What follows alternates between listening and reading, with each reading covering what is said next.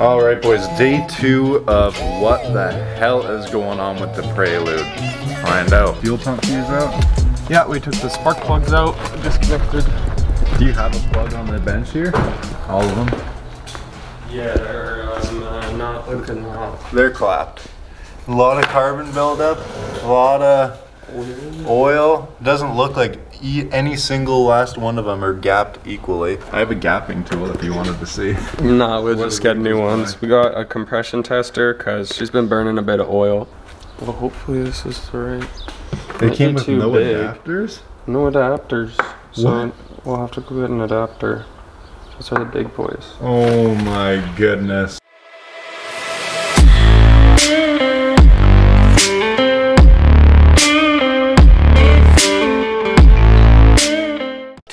Thousand years later. All good.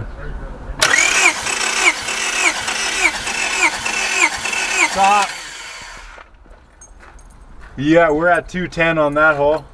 Okay. That's good. Okay.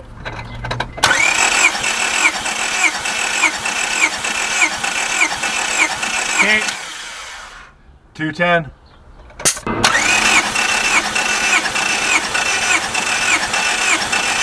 Okay. 200 even. 200, so that's 10 down on 3. Not bad. Send it.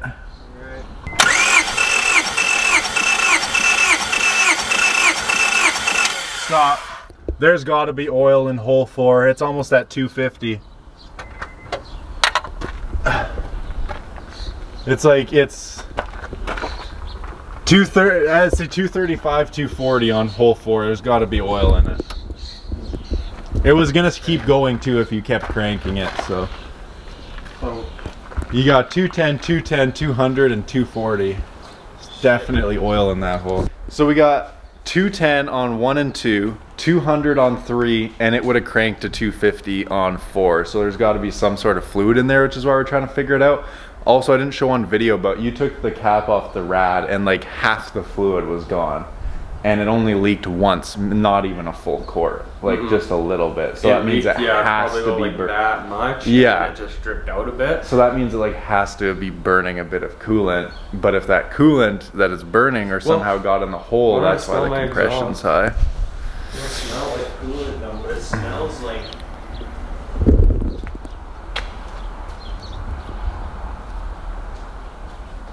I don't know. It doesn't really smell like anything. No. We gotta figure out what's in. It smells like oil when I'm driving it. Yeah, we gotta figure out what's in hole 4. That's what we really gotta figure out. We don't have a boroscope, so we're just gonna use this, and hopefully we can smell what fluid it is or see. Yeah, because hole 4 is way high compared to the other 3.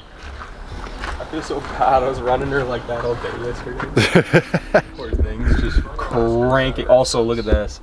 How bad this gasket is because the head piece broke. Oh, wow. That's how bad the leak is. Oh my god, yeah. There's that's oil in the cylinder for sure.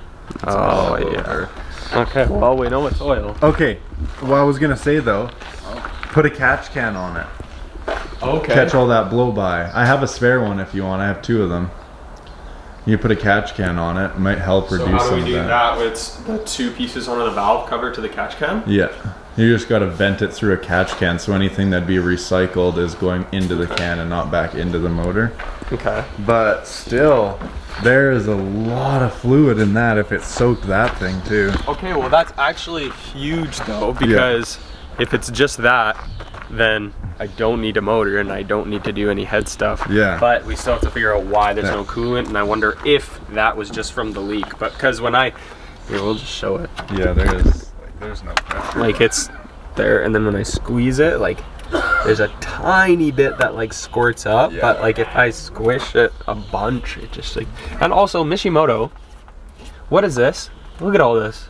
Look how trash that came out. Like faded instantly. Even my eBay purple one stayed the same color. I ran them for like 2 years. Yeah, like I haven't put any like crazy cleaner on this or anything, like, and it's just destroying it.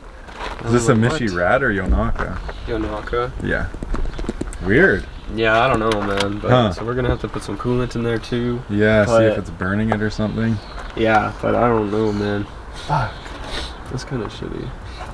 Yeah, that is shitty. Let's put it in there and see what pulls out. I don't think it'll go like in. Not far enough? No, I don't think so. No. Shit. It is, hole 3 is incredibly dirty up top here where the, yeah, where it seats in, it's super dirty. What the heck? Oh, gross. Yeah, like real cake. What is that? Yeah, That's like gluey. Feel that. It's not like. It's gluey? Yeah. We're trying to see if all oil caps smell like fuel, so we're going to the car that we know isn't fucked up because it's brand new. There should be a slight scent. It shouldn't be that heavy. It's definitely heavy. Oh yeah, reeks like oil.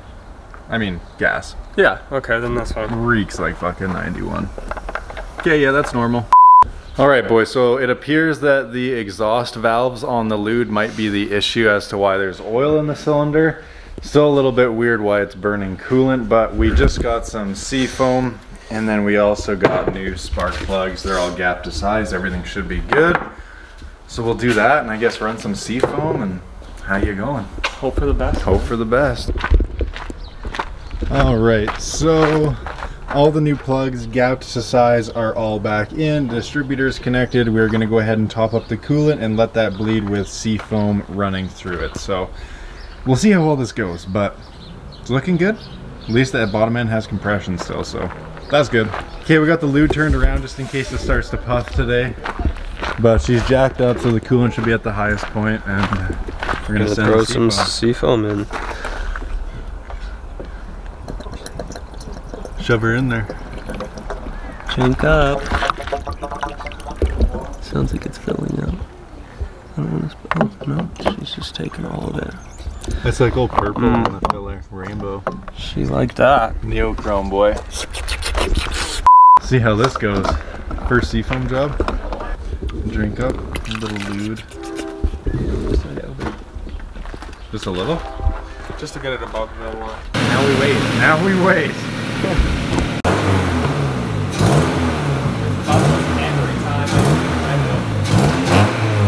You should hold it. Hold it at 3,000.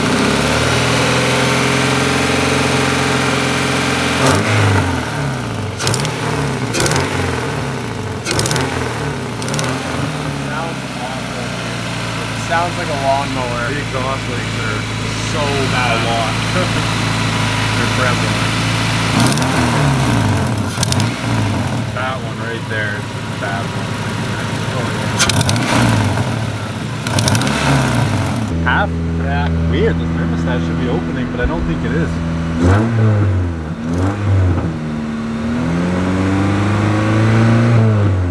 Hella air bubbles are coming out. A lot of air in it.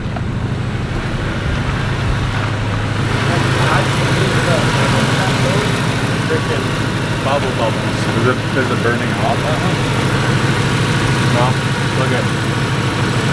Yeah. No, she's got a lot of air. Yeah, Heat so the crank? thermostat's not open. It's No. not getting hot enough. No. You think this radiator's too big? My fans don't even keep going. Either that or did you replace the thermostat? No way. It could be stuck closed. Yeah. Just wait till the fans are on. Oh. The heater's on? Yeah. Crank is hot as heck. So it's taken a really long time to bleed the coolant, so we finally just decided to Google it, and unlike the B series, on the H22, on the water filler neck, basically the thermostat housing or around there, the water neck on the head, there is a coolant, like I guess pressure relief valve, a little water bleeder. So now we're opening that to let out that pressure, and that should do the trick, because we were just kind of standing here for like an hour like what's going on. But we'll loosen this and see how it goes. We're just kind of makeshifting a hose on it so it doesn't just spew out into the engine bay, and got a little water bottle trying to make life easier. See how that goes. Okay, nothing's coming out of the coolant check valve. Is it coming out? No, I revved it. It just Yeah. everywhere. Nothing was coming out of the coolant check valve, so we think the thermostat must be closed if, you know, there's no coolant going through there. So we left it open, and now we're gonna rev it up and try and get it to operating temp and see if anything does come out. See that?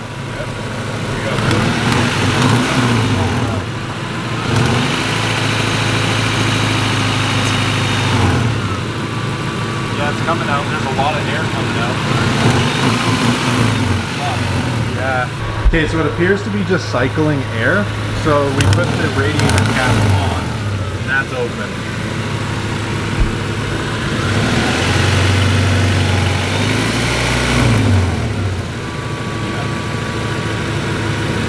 That's good.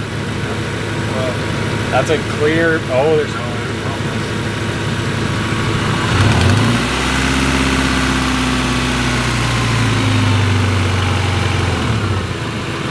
There you go. That's it. It's gonna be fucking hot.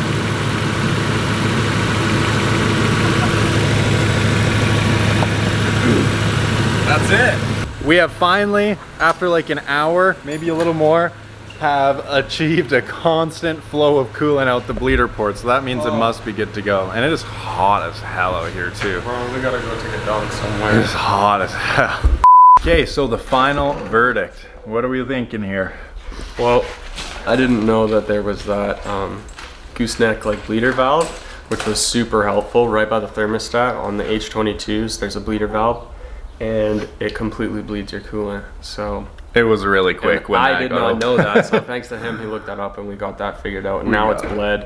It had this perfect stream coming out, and we had that thing running for like an hour. Oh god, yeah. Maybe a little more. Yeah, probably more than an hour. So it should be bled properly now. And then we put the seafoam in it. Hopefully, I mean, it'll make it smoke more for now, but hopefully it clears up the oil that was on top of the piston number 4. Mm-hmm. New spark plugs now, so hopefully just a clean little tune-up is all it needed. If not, we might have to look into taking the head off possibly. Yeah, that oil burning is still weird, but with everything we just did, we kind of gotta take them back out and test it. Yeah. And see from there. But I mean, best thing today though is we did the compression test, and the bottom end's got compression. Yeah, we got compression, so that was a bonus. So I'm pumped on that. Hell yeah. Well, there you go. Update on the H22. We're good to go. Comment, like, and subscribe. We'll catch you boys next time when we're probably testing the Prelude more. Probably. Peace out, boys.